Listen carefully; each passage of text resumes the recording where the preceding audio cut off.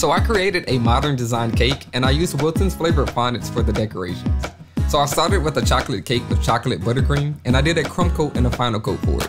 And then I applied the different fondants, and for this I used the white chocolate, caramel, and milk chocolate flavored fondants. So the great thing about these fondants is that there's no artificial colors and they're all naturally flavored, and it's so easy to decorate with these, as you can see here.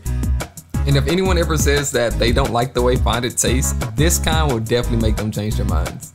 So once I had the bottom and the top tier covered with fondant, I then began to apply all the details. For the details, I added hexagon tiles to the bottom and the top tiers, and then I painted the wraparound with gold, luster dust, and clear vanilla extract as a paint, and I did the same thing for the sugar cell, and then I added balls of flavored fondant inside the sugar cell. And that is the cake complete.